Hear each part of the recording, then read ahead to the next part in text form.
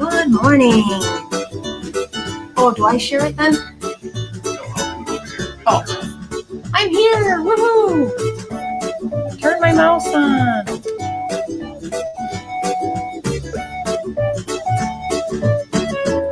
And of course, we know when we hear that music on a Thursday at 11 a.m., it's time for My LoSo Lifestyle with Mary Schepp.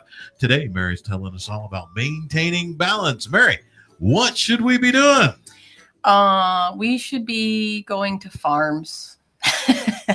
I know everybody's sick of me talking about farms. Field trip. It's summertime. Everybody turn it off. Let's go get the car. Oh my gosh. So I did. I went to some farms. I wanted to go to more, but if anybody is, in our Illinois, Chicagoland, Michigan, anywhere in the middle of the country, we're all flooded.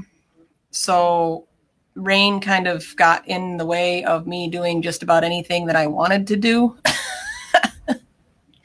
So it put a damper, to say the least, on where and what I wanted to do. That combined with the fact that, I'm me and I'm chronically lethargic and have liver disease and a spinal issue. And as much as I want to go do all these things, sometimes my body says, yeah, I know you want to go visit 6 farms today, but it's not going to happen.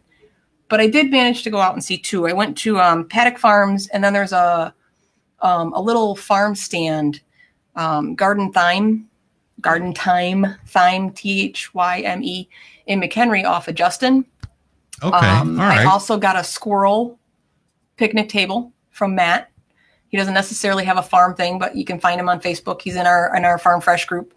And he makes, so if you can picture a picnic table, but it's for squirrels. So when you mount it on your fence or your tree or whatever, and you put little nuts on top, it looks like there's a squirrel sitting at a picnic table. Yeah, and they're all over the place and they're adorable. So I stopped and got one of those. But I had an absolute blast at Paddock Farms. They've got, oh boy, someone forgot to turn down their phone. So it's they had cows, chickens, goats, turkeys. They just got in pigs, baby pigs. And they have a full greenhouse of, succulents and vegetables and hanging baskets. It's absolutely fantastic. So I had a blast meeting Myra and her husband over at Paddock Farms. It's up in Richmond off of 173, just, what would that be, west and south? So west of Keystone Road off of on the south side of 173. It's absolutely fantastic little place. So if you want to go on a field trip, go visit them because they're wonderful people with a wonderful little farm, and your little kiddos can actually play with and see all these little critters and creatures rolling around. And I had a cat following me for like the entire time. I felt like I was being babysat by a little tiny, like the smallest little cat I've ever seen in my life. But it was so much fun. So I did, and I'm planning on going to a few more and visiting more, and as I get time, kind of go through, because the more I dive into this, it's been my norm for so long to know about farms. My father was raised in West Virginia and on a farm. I used to go visit my family. It wasn't necessarily barns and farm, but it was nothing but land and land and land. And we walked, 40 acres from my grandma's house to my great-grandfather's house. That's just all I've ever known. Even here in town, I grew up in McCollum Lake, but we would go to King's Farm every week for milk and butter. And I just assumed that was everybody's normal. So to grow up in this area and now as an adult realize how many people are so shocked by how many farms we have. It's like, how many times have you been pissed off because you're stuck behind a combine? Where do you think that they plopped out of? Right. Oh no, people just drive that to work now and then. I hate to tell you, but people don't commute to work to go to Chicago in a combine. It just doesn't, like, the gas mileage is, not there. So it's really interesting to me to seriously find out how many people are shocked that we have so many farms out here. And it really wasn't that. Even I live in Cary now, and to get from Cary to Richmond, to Paddock's Farm was... It's a bit of a drive. It was only like 30 minutes. Yeah, about 25-30 minutes. I live in Richmond. Right. So for you, you could probably walk there. Oh, no, I know where they are. Yeah. Not that you would walk there, but... No, I wouldn't walk there because that's, walking. Right. You're doing your treadmill. That's pretty good. You're getting your treadmill done. So it's not like you're not doing stuff. Been pretty religious about that Monday through Friday. I don't do the treadmill on Saturdays and Sundays unless I feel so moved. It's rare that I feel moved on a Saturday and Sunday. But I'm kind of that way lately. I took a few days off with the intent to do these things, but unfortunately, when you have nerve issues and spinal issues and all of these things, the pressure changes significantly affect me. So when all of this rain came, the first day I had off was spent battling a headache. And then the next day was battling flare-ups because it changes the pressure and everything in your body and causes all this inflammation. So I wasn't walking too good. And then the sun finally came out yesterday. So yesterday was when I zipped up and made my errands and got some vegetables and visited some farms to have some fun. And it was absolutely fantastic. I loved everything about it. Cool. Yeah, yesterday was actually pretty nice. It was not too bad out. Beautiful out. Yeah. Absolutely beautiful out. So, man, you got a lot of folks out here already saying, hey, there's Nora and there's Stephanie. Yeah. And my dad. Hi, Dad. Wow, look at that. So yeah, no, it was, in Crystal Lake mushrooms, there's a thing called cottage law, and that's what most of your farm stands fall under. Cottage law says that you can sell your baked goods, your farm goods, your homegrown vegetables. So I could probably sell my low sodium products at a farm stand or a farmer's market. But there's rules around that, how much you sell, how much you make, and you still have to be clean about it. But once you breach a certain point, then you no longer fall under the cottage law. So if I started selling low sodium bread and everybody wanted it, and the next thing you know, I'm making 7,000 loaves of bread, they're going to go, okay, you can't reasonably make that within your home kitchen safely for that size quantity. So now you have to shift to a commercial kitchen. So there are a lot of these little places, and that's what Crystal Lake Mushrooms falls under is that little farm stand type thing. So now I have, in addition to my fresh garlic, my fresh vegetables, and fresh everything else, I have a source for fresh mushrooms. And I got, they're called lion's mane mushrooms. They're these big, fluffy, white balls. And it literally looks like something you'd hang in your mirror in like the 70s. It's just a fuzzy thing. And the texture, once cooked, is almost like a scallop. It's not spongy like a mushroom at all. But the taste is very mild. It's still a mushroom. It doesn't taste sweet like scallops, but they're absolutely fantastic. And so now I'm addicted to that. Because, why not? Now I got 17,000 places to go for my mushrooms and my farmer stuff. But I love everything about it. Yeah. So it's fantastic. It's absolutely fantastic. It's really kind of cool. It is. And, that's where I was trying to think about what, every time I go through my list of stuff of what I'm going to do on my show. And all of these farms, part of the reason I love the farms is that balance, that the real food. And if you watch my show, and if you haven't, you can go back and watch some of the old episodes. I've talked about diets before, and it's no secret that I don't like diets. Diets, they're restrictive. It focuses so much on, it's like that glass half empty, half full situation. Right. Yeah. It's so focused on what your restrictions are and what you can't have. You can't have calories, or you can't have fat, or you can't have this, can't have whatever it is. It's a bunch of no, and you feel like a little bitty kid. Right. So what do? You cheat. You cheat. And even though everybody's a grown adult, you cheat. You cheat, and you feel like, because you're grown and you want what you want when you want it. Right. So, and just like you said before, you have to choose a lifestyle, which is hence the name of the show. Right. it's not a diet. It's just the way you choose to live and how you choose to put food in your body. Oh, there it is. I was looking for my mouse. I know you people on the radio can't see what I'm doing because I'm just trying to find where my mouse was. I saw it. Oh, there it is. I found him. So, but it is because, and I know you can switch that perspective and say on the flip side of what I say and argue the exact opposite. And I understand that, but, right. I'd rather focus on the things that I can have and not the things that I can't have, because in all reality, when you're me, the list of things that I can't have is really long. like this, outside of just the salt part of it, if you look at it from a restrictive aspect, yeah, I said it's really, really long. So it's just depressing to me. And I get it. Everybody's personality is different. So some people thrive on that crap. Some people love Atkins or keto or vegan, vegetarian, whatever it is, whatever your choice or reasoning is behind those diets.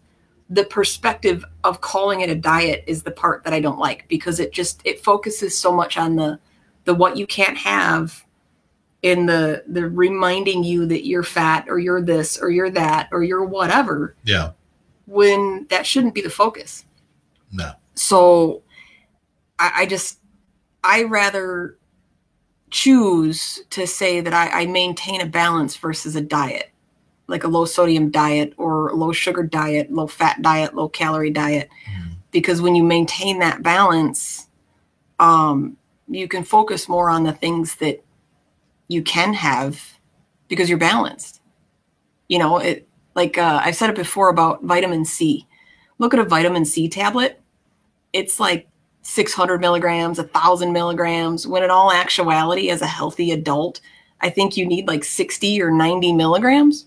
They give you so much because all the other crap and filler and the fact that it's fake and man-made and whatever, that you need 600 milligrams just so your body can extract what little bit it needs. And you could have just eaten an orange.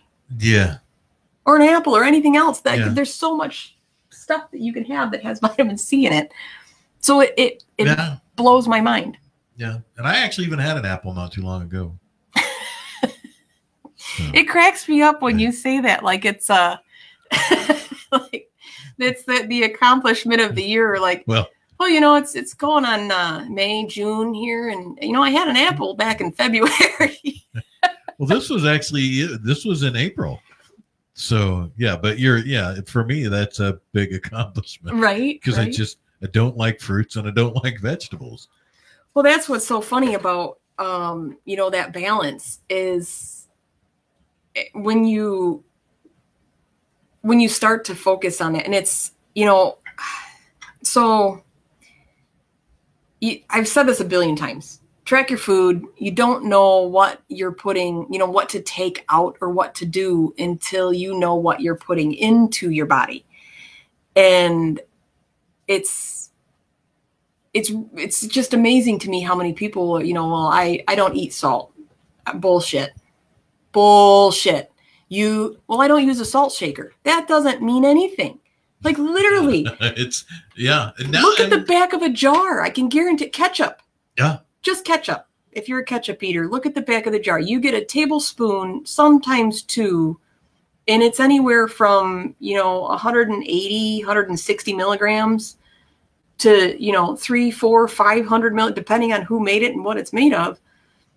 Yeah. And so to make it, I know I said this a long time ago in one of the earlier shows. When you think about restrictions, I always tell people to equate it to money, because you're going to remember money and you're not going to remember milligrams or grams or whatever.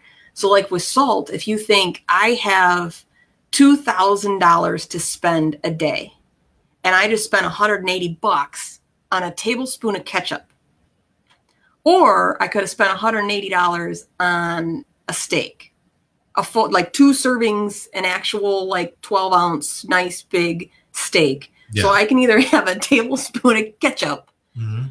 or I can have a steak. And that's where I'm talking about the balance. So even the picture that I posted for the event this time, which was the steak that I made the other night with, I did chickpeas and a tomato sauce with fresh basil. and the new lion's mane mushrooms on top.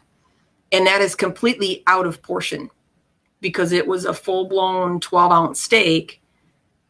And then, so it was, you know, half my plate is that protein, and then a quarter of my plate was the vegetables. And that is out of balance, completely out of balance. And it taxes your body because proteins are harder to digest, especially animal proteins. So it puts a lot of stress on your kidney, your liver, and all of your digestive organs and your filtration organs.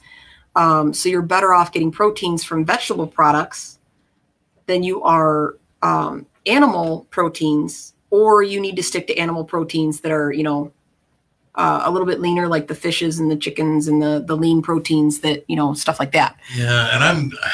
And I'm a red meat eater, so that's why it's so hard for me. And that's why that plate was so out of balance, because I try and balance so much more, because if you give me a 4-ounce piece of steak, I'm just going to I'm going to go up and get another one. Well, yeah. You know what I mean? Like, I'm just going to get the 4 ounces that's a couple bites. It's not a... And it genuinely is what you're supposed to have. It's what you're supposed to have. And Mike, Alex says, what is your biggest question is, what are your go-to Pop-Tart? Back, you know, 30 years ago when I probably ate my last Pop-Tart, it would have been the brown sugar cinnamon Pop-Tarts. But so 30 years ago was your last Pop-Tart? It was probably close to 20, at least. Monday morning was mine. See, that's it was fantastic. A SpongeBob strawberry Pop-Tart. For those of you on the radio, I don't know if you've ever seen a picture of Pete, but he is not SpongeBob age. He's definitely not what you would picture as, you know, a kid that would be eating SpongeBob. But that is that. I love everything about that. No, but my wife found that she found a big box of SpongeBob Pop-Tarts on sale. I think they were like $1.99. And that's so funny. That's what I had. But that was Monday morning. So Wendy had said, you know, that there's some people that can't afford fresh fruits and vegetables, and some can barely afford any food these times. And I get that. And we talked about that a little bit the last couple of weeks with all this farm fresh stuff. So a lot of times, especially in the low sodium world, because for so many years, anything that was canned or frozen was bad because it was laden with salt. And that's not necessarily the case anymore. So there's a lot of options, and not necessarily like, that's the sad thing is, you know, if you do shop at a food pantry and things like that, you're lucky to get what you can get, which somebody like me would be screwed, because the only thing in the food pantry that I'm going to be able to eat is straight up red meat. Nowadays, because of the fact that much of the chicken is not brined because people want to brine it themselves, I might possibly get away with chicken, depending. But I can guarantee you that all of the canned goods and everything else. So me personally, if I had to go to a food pantry, would be stuck with pasta, which in all actuality is not the greatest for you. And rice, which is okay, depending on the rice that you get. But, you know, someone at a food pantry, typically it's going to be white rice. It's not going to be a whole grain, good brown rice or something of that nature. And I wholeheartedly understand that. But what a lot of people don't realize is that with cooking, and at first I thought the same thing, like, holy crap, eating fresh is expensive, which to an extent is true. When you're first gathering the ingredients and such to cook fresh, it can be. But depending on the method in which you cook, which you've actually taught me this, right? If you cook for a period of, you know, you're prepping for a period of time, and you package, you freeze, that meal becomes so much more cost effective. It really does. And actually a lot cheaper. Significantly. Than going out and buying box stuff. And and I get it. Like, I know it's easy to say that. It's easy to say, you know, when you're seriously restricted on funds and you're shopping at food pantries and you don't have the funds to go to some place like a Sam's Club or a whatever, or this, that, or the other. I'm just one of those resourceful people. And not to say, I mean, that sounds insultive that people who are on hard times are not resourceful. I've been on hard times. Like, I I've been there.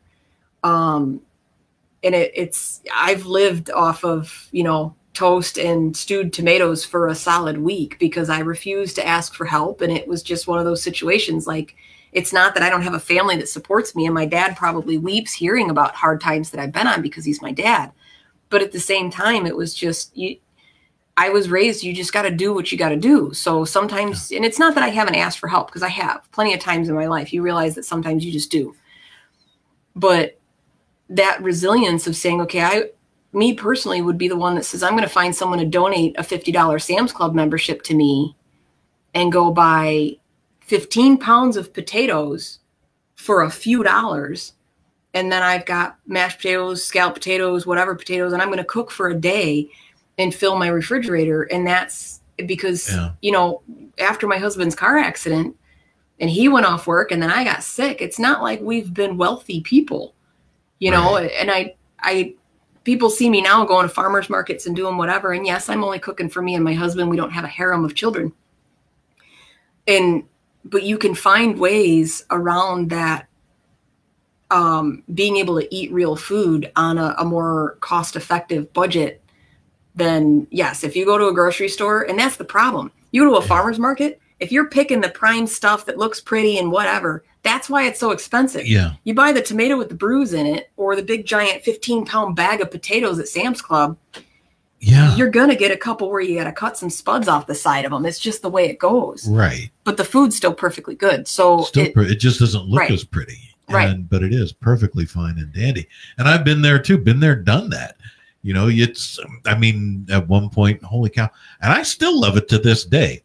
Ramen. Yeah. I think, what is it up to now? 20 cents a pack or 25 cents a pack? Ask me when the last time I had a bit of ramen was. Right. The salt packet alone, and ramen noodles themselves, even authentic from scratch ramen noodles in a good place downtown, typically have salt in them. It would probably shut you down. But so now to step back for a second and look at, when you talk about cost effective, I did mortgages in finance for over a decade. And how many people would come to me because they're on hard times, and the things that they refuse to give up in sacrifice for a good diet was always mind-boggling to me. I had one customer or client, that I said, track your finances for 2 weeks and I'll see where I can help you eliminate. And she was buying, when they were on sale, but she was buying magazines. And she spent almost $300 a month on magazines. Holy cow. But in her mind, it was like, oh, it's only $2. I get enjoyment out of it and I read it. And in your perspective in time is that I read this for a week. You read it for 10 minutes, you put it on a thing, and then you end up throwing it away. And she didn't realize how much money she was spending on things. And the things that, we spend money on, our cell phones, our cars, or whatever. And a lot of people don't truly look at where they spend their funds and where they splurge. And I get it. You sometimes you just need to splurge on things to be happy. And that is wholeheartedly, I agree with it. I do it myself. Everybody does it.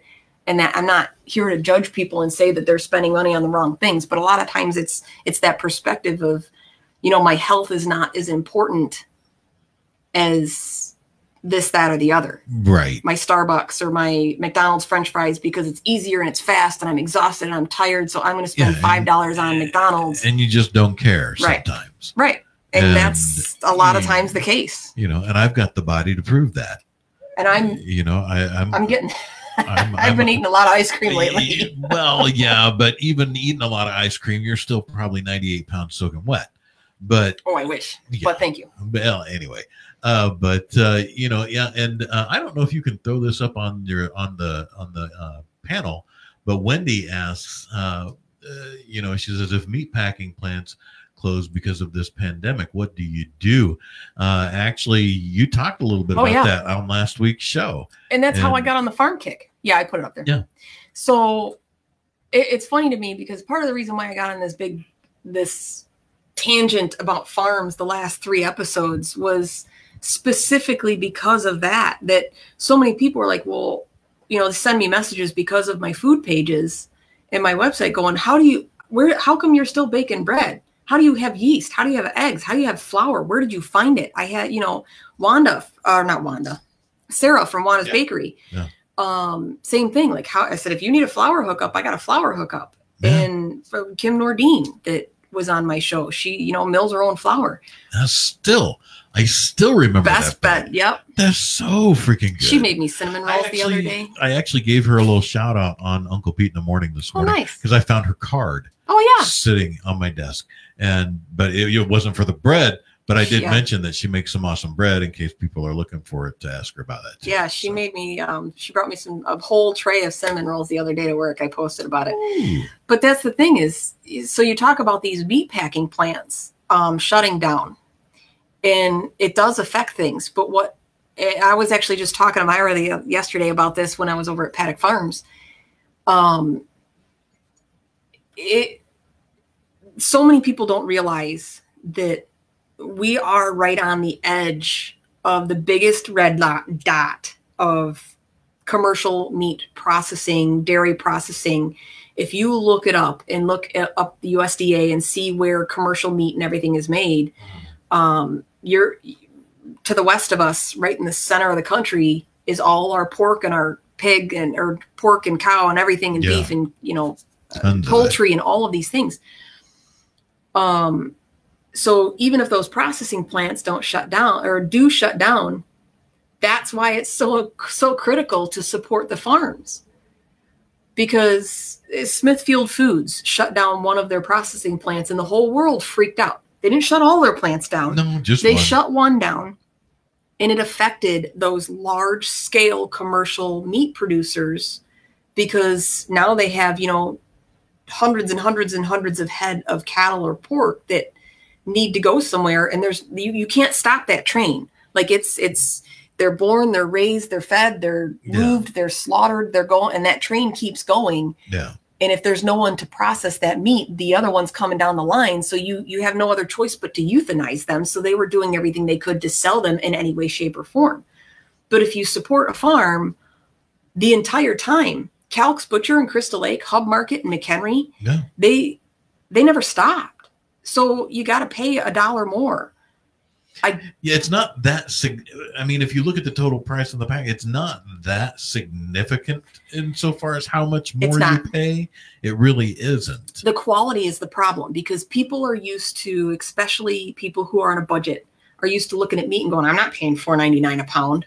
I'm going to wait till that ground beef goes on sale. Oh, and right there with you. My wife and I were walking through, I can't remember what store we were walking through, but we're looking at the beef. And I'm like, I am not paying $15 for a flat of ground beef. Are you nuts? Are you out of your mind? But I mean, the fact of the matter is we do exactly the same thing. You walk through, you see what's on sale and grab it, and you grab it and you go and you throw it in the freezer to what you get at a butcher. No. Even Hub Market announced that should we sacrifice the quality and go to a lesser cut of meat because of the pricing, or should we stay with the high quality product that we produce that our customers want and let the price go up $1 or $2 because of the quality aspect? And that's what you get so often is you're comparing apples to oranges. When you have high quality farm raised whatever versus lower quality commercial raised where they're, and believe me, for those that are upset about the fact that, a cow gets slaughtered so you can have a hamburger, the difference between a commercially raised, specifically for that, either dairy cow, beef cow, feed, whatever you want it for, or a pig or a bird, versus like the cows that I just went and saw at Paddock Farms, that this little baby cow comes up and snuggles with me and loves me and is literally standing underneath her legs like a dog. Now, I know it's not a dog. She knows it's not a dog. It's not their pet. Right. But she still cries when she puts them down. But they live the most absolute wonderful life up until their time, which is why the meat is so much better and so much sweeter, because it's not stressed. It's not hormone. It's not whatever. And so the quality is different. And I get that you can't always get the cost that you want. But you can also, like Lake Geneva Country Meats, all of these places, they have packages where you can buy for reasonable prices a huge quantity of bratwurst or ground beef or whatever, and store it in your refrigerator, and you can get the cost down to the same thing that you'd find at a grocery store. The difference is now when the grocery store is empty, that farmer here up in Richmond or Hebron or Harvard, believe me, I mentioned it a couple weeks ago, we have 800 registered farms in McHenry County. Just McHenry County, not the state of Illinois, not Wisconsin, not Lake County, not King County, not DeKalb, not anything. McHenry County, just our tiny population little square. just over 300,000 people, and Yeah. we have 800 farms. That's just the ones that are registered. Mm-hmm. That doesn't count all the little mom and pop places that have acreage that say, I'm going to get a dairy cow just so I can milk it myself. And McHenry County is not big. No. Geographically. No. It is not a big area. And a lot of people go, oh, holy cow, there's that many farms here? And do you have that many people in that little square? Yeah, we do. And it's, so yes, I'm not concerned at all, to be honest with you. It literally, the joke, especially like in our low sodium group that we have, where it's got like 15,000 people in it. And we and our admins have always kind of had this joke long before this all happened, that if the zombie apocalypse ever happens, between all of us, because we all know how to cook, we all know how to can, we all know how to preserve food, and most of us know how to hunt or have hunted, and a few of them have property. So like, we're going to start a train, and it's going to be like a Terminator movie where we go from one house and we slowly pick up all our low sodium buddies and end up in Minnesota at a friend's house, and we built a little low sodium commune because, well, and that's the thing, you know. Maybe if I lived in a different part of the country or a different country, but knowing that even if I had no car that functioned, I could literally, it might take me half a day, but I could walk and hit 6 farms and pick up eggs and meat and vegetables and produce if I had to. Yeah, from where you are. And right. Yeah, you could. And it's not like I live next to the farms up in Hebron and Harvard. I live in Cary. Well, yeah, and I live in Richmond, and like just the farm you went to, it's maybe 2 miles from where I live. Right. You know, really. So maybe 2 miles. So a little over, what is that? A little over 10,000 feet. So to walk. I'm trying. I really should. Everybody's probably watching me squint over here. Well, you I'm trying to. Go ahead and squint. Go ahead and read some of those, because just a little reminder here, you are listening to My LoSo Lifestyle here on 216 The Net, 216thenet.com. If you happen to be watching the video live stream, you're watching it through our Facebook page. And for more of My LoSo Lifestyle, you can like 216 The Net, you can follow 216 The Net, and you can share it with everybody else. You can also find My LoSo Lifestyle on the My LoSo Lifestyle Facebook page, or by going to mylosolifestyle.com. And you can find all the cool shows that, well, because how many shows have you done so far? You actually 22, 23. I think we started the first week of September of last year. Yeah. So I think it's crazy. I know, isn't it? So, I mean, this is, You people are nuts wanting to listen to me for an hour, yammer on about food every week. I love it. And I'll keep doing it as long as you guys want to listen. But it blows my mind that you people want to listen to me yammer on every day. You are one of our number 1 shows. Woot woot, because I am fantastic. Yeah, you consistent. You came up from, you know, who the heck is this? Who's watching this? To start to compete with a number 4, number 3 show, to they cheated. They with know a number the 2 show, and you know, they know our political figures. Great show, actually, show, and I love them. They are competing with you just because I think of who they know and the guests that we've had. That, and you're talking about the Your Home with Bremer and Jones show, just doing phenomenally well for a brand new show. But you actually have surpassed What's in Your Loaf. What's in Your Loaf is still our number 1 comedy show, and still is great. But My LoSo Lifestyle is consistently at the top of our ratings list here. So you're doing a phenomenal job. Alex says, if you need it, I'll send you some rabbit meat. I hear it's a bit gamey. Rabbit meat is fantastic. My brain is mashed potatoes, so I can't think of the name of the dish, but there is a rabbit dish that is absolutely fabulous. Of course, true to my form, it's got a wine sauce and, you know, some vegetables in it. But so when you talk about balance, when you're diagnosed with a GI issue of just about any kind, a lot of times a doctor is going to put you on what's called an elimination diet. And I know I said it, I don't like this word, but essentially it's what I always say: track your food, because they need to figure out what you're putting in and what you're reacting to. So when they do an elimination diet, they might find out that you have a gluten sensitivity, and it might either be an allergy or it might be autoimmune, which is celiac sprue.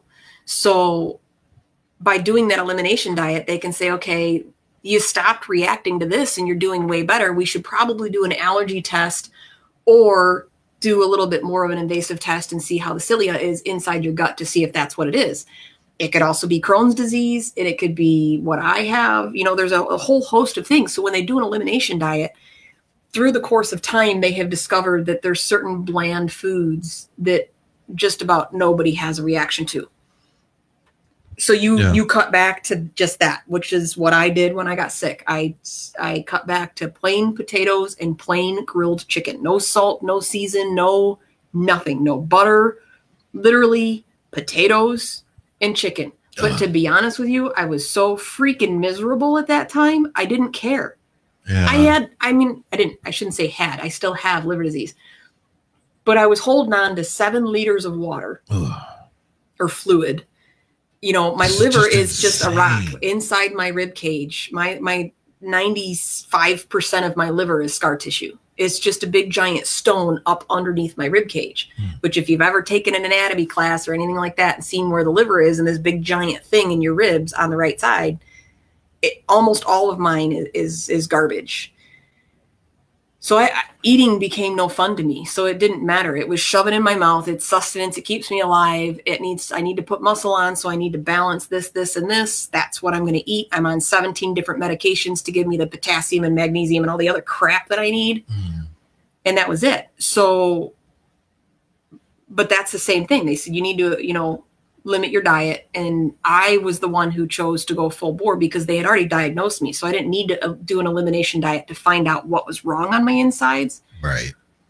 But I wanted to, in order to add things back in to see how they affected me since my filtration system was so far damaged, that was what made the significant difference. And that's how I discovered I was sensitive to nightshades. That's how I discovered that tomatoes made my allergies worse because of histamine. So all of these sidebars that happened, and I went, holy crap, I've literally felt like shit my entire life, but didn't know it. Yeah, you just figured that's the way it was. If that's normal, then hey. So, yeah, wow. So yeah, I think I got your. So now I'm on the Mary diet soon. Well, if you're going to be on the Mary diet soon, you might as well just start the diet now, Alex. Yeah, no time like the present. See, right? Gary says, Gary from Singapore says, who will ever turn down a program about food? I am right there with you, Gary. My husband probably wants to divorce me at this point because that's all I watch is either Science Channel, National Geographic Channel, or food. So it's either like how the Egyptians did what they did. That weird guy about aliens. I've been watching this when I do the treadmill. Yeah. There's this little dude who does a tour that you follow along, and you know I've been watching this guy do this whole Egyptian thing. It's really actually pretty cool. Yeah. So I mean, it's, but I totally. And no, bland crap. Screw you, Alex. So he says he's going to be on the Mary diet soon, and his next comment was bland crap. No, I can tell you Everybody that's had my food says it's good. It's free, except for the banana smoothie thing. That wasn't a low sodium, less salt, bland thing. That was a you hate freaking bananas thing. So that was completely different. That didn't count. It was gross. But what I was about to say was that I've had a lot of your food, and it's really freaking good. Like those egg bites? Oh, my God. Not a lick of salt in them. And when you make them with farm eggs? Okay, and so also that pasta thing you made with the meat in it, I don't remember what that was, but you left 2 of those things here. I ate one and Kent ate one. Probably the manicotti. Yeah, but that was really good. Thank you very much, by the way. Yeah, so it's just funny because that's, the doctors put you on an elimination diet to find out what you're reacting to. And it's amazing how many people have lived their entire life feeling like crap. Because if your parents stop feeding you peanuts because they discover you have a peanut allergy, but never go, okay, maybe there's more to it. And if your allergies or your symptoms are mild, but not gone, and they think, okay, we've got it under control, we've maintained it. Well, what about eliminating it completely? And once I started tracking my food to discover and find that balance, I started discovering that, things, I'm not going to give up cheese. I'm not going to give up cookies. So I found cheese and cookies that I can have, and discovered that, so when you're balancing food, you think of fiber and all this stuff, but water, 100% across the board. You shouldn't drink anything but water. I said you shouldn't, not you can't, but you shouldn't. You should literally drink nothing but water. Your body, every animal on the planet isn't meant to drink Pepsi. No. They're meant to drink water. It just happens to be really good. And we are also not meant to drink milk from another animal. No. We're just not, which is why so many people are lactose intolerant. I love whole milk. Right. And I use actual whipping cream for my coffee at home when I put cream in my coffee. Right. I rarely do. And then again, coffee. So coffee is my water. It is. That's the truth. It is good for, coffee does have significant antioxidants and all that stuff. So it does have good things for you. The problem is usually people add fat to it. So if you're on a keto diet and you're maintaining that level of fat for a specific purpose, different scenario, completely night and day, two totally different things. If you are a person living on sugar for your energy or carbs for your energy, most people add fat to their coffee, which kind of negates all of the antioxidants and the beneficial stuff in your coffee to begin with. Plus, it's usually loaded with caffeine. And one serving of coffee is 8 ounces. It's a cup.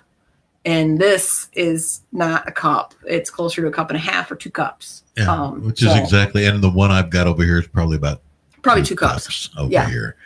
And then you have 4 of them. Oh, yes. You know what I mean? This morning, it's right. Exactly. This afternoon, I'll probably have 4 more.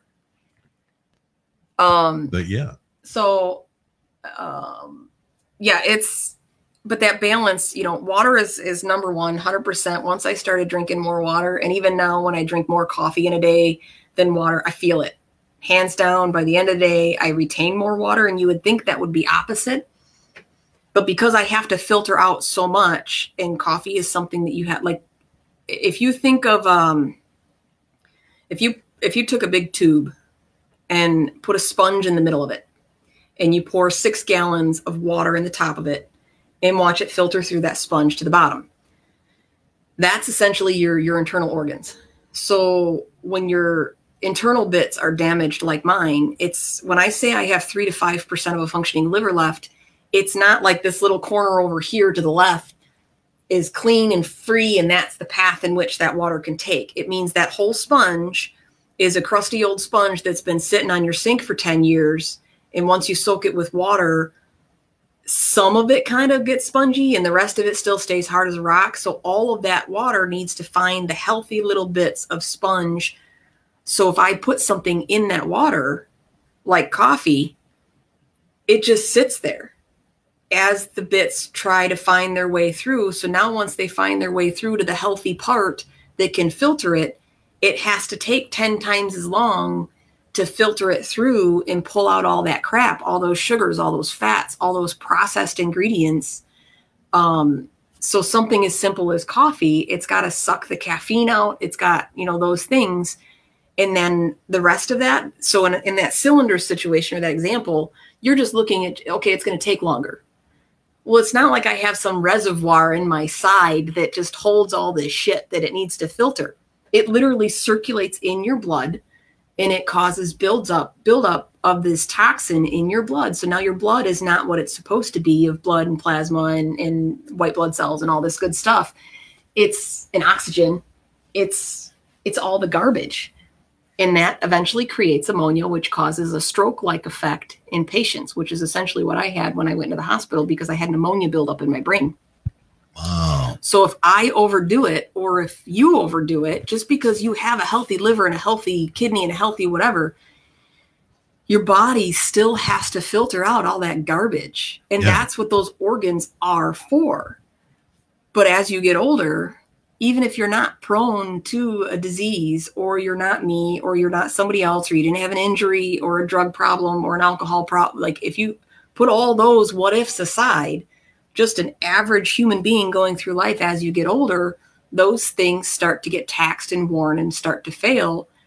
So if you start to balance sooner, and it doesn't mean you can't drink, or you can't have sugar, you can't have coffee, or you can't have all these things, but the sooner you can recognize those balances, the more longevity you get out of all of your internal bits.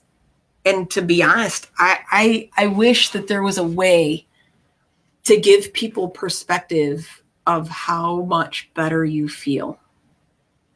It's insane. When you do eat better, when you do eat healthier, it's even just the water, because I've gone through that. I've gone through different changes in what I can eat, what I can't eat, and all that kind of good stuff over the years. You do notice a marked difference, right? And until someone experiences that, just saying it really doesn't mean that much, because people just aren't going to get it. They're not going to know. And like forever, I thought feeling full meant you kind of felt a little sick. Right. You ate to the point where like I don't Thanksgiving feel too dinner. well. Yeah. So I thought that's okay. Now I'm full. Now I'm done. I ate like that for years. Now I eat to the point where, okay, I'm done. And I don't worry about what's left. I also had that mentality of, oh my gosh, look, this is all the food there is. You have to clean your plate. That's what we grew up with. Right. The starving pygmies in China or wherever they are. They would love to have what's on your plate. Well, then send it to them. I'll have a self-addressed sealed envelope to you. Send it over. Yeah, there you go. But it's funny that we were talking about overeating, because I made pasticcio last night, which is Greek lasagna. Essentially, it's like I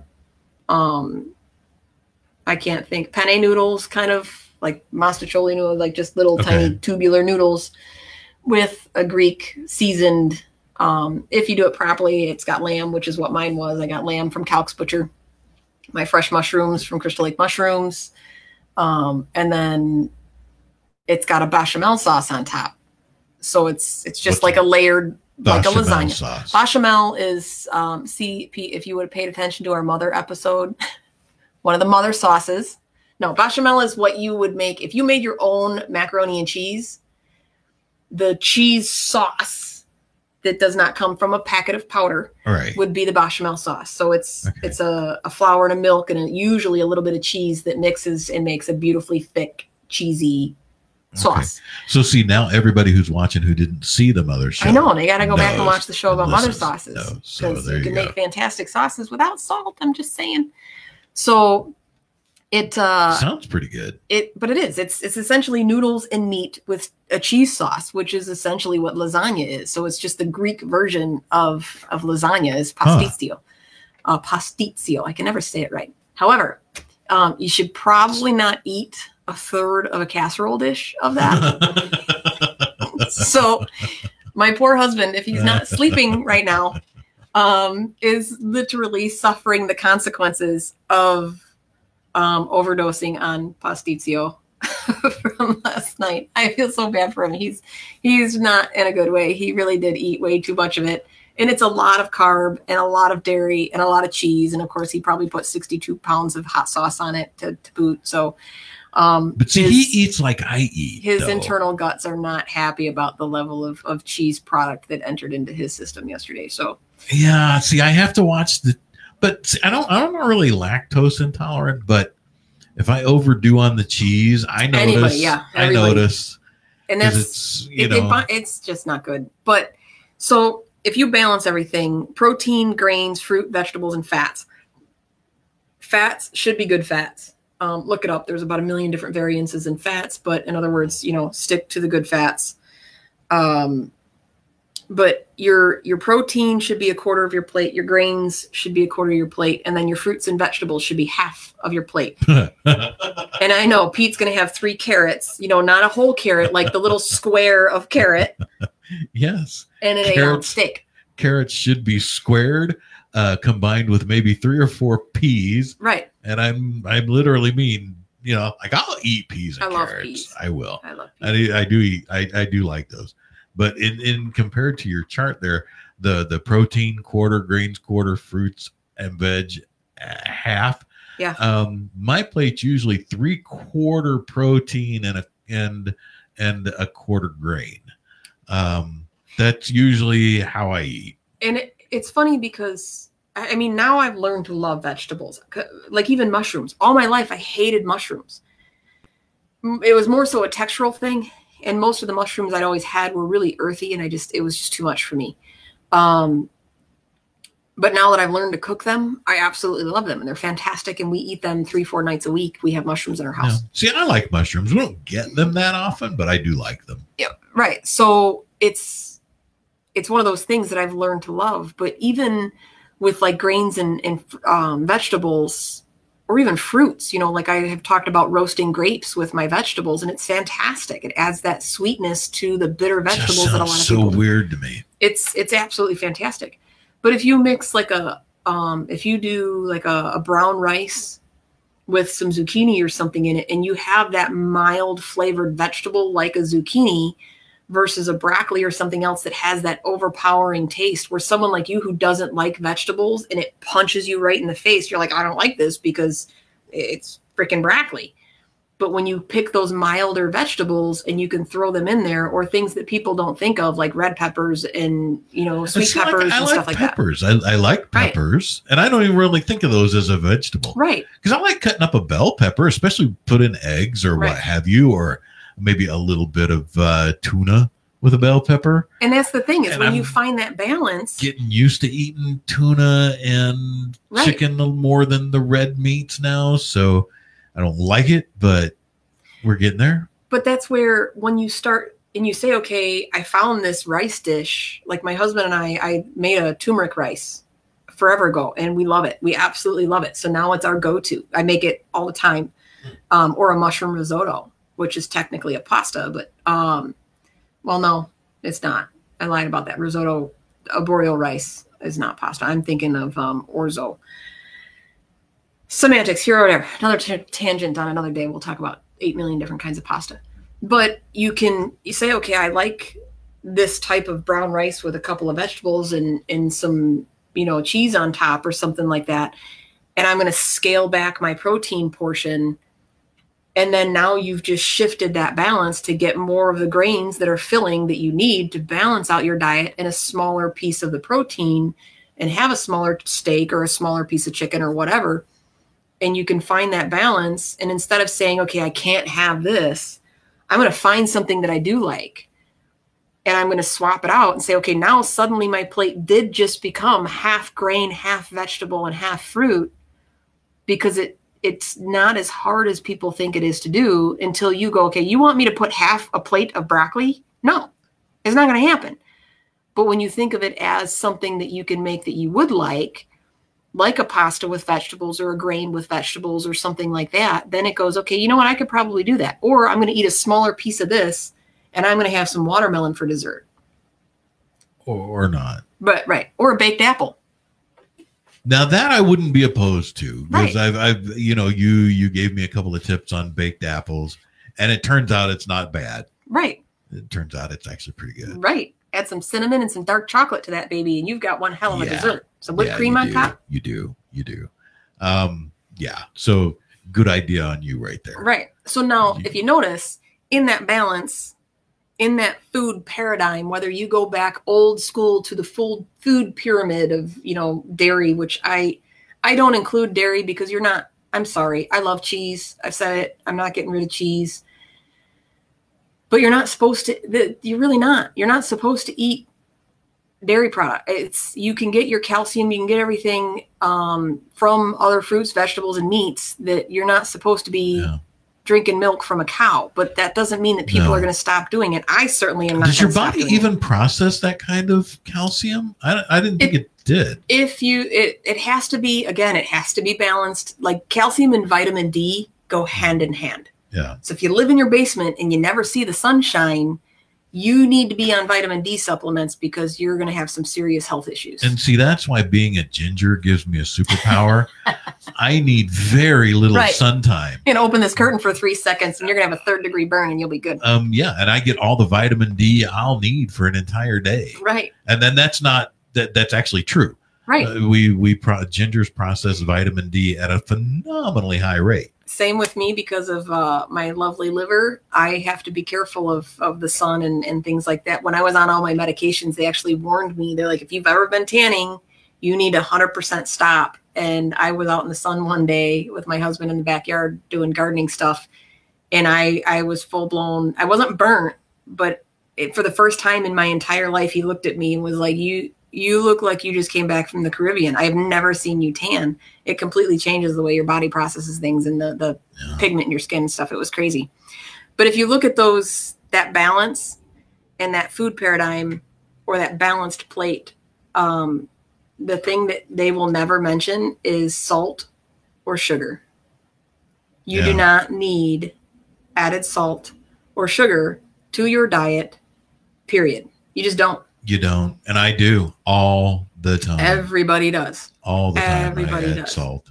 Yep. I do. Now, since we've been doing this show, I have changed that a little bit just because now, after spending, an hour a week with you, I'm more mindful of it. And so that's always my goal. It's now I don't do near the amount of salt that I used to. I will admit that. And it's funny because I've never, even with doing this show, I would never set out on the path. Oh, wow. We only got 3 minutes left. I never set out on the path to be that person that was like, you can't have salt or you can't have this, or you're a horrible person, or I'm going to judge you because of how you eat. The whole point and what I wanted to do is make people aware.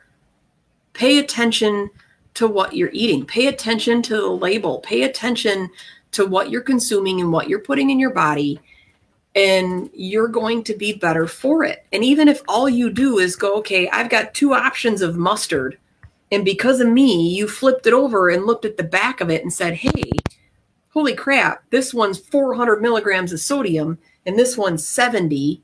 I'm going to go with the 70 milligram option. And then you get home and find out, hey, it still tastes just as good. And if it doesn't, you live, you learn, you move on, and it's no big deal.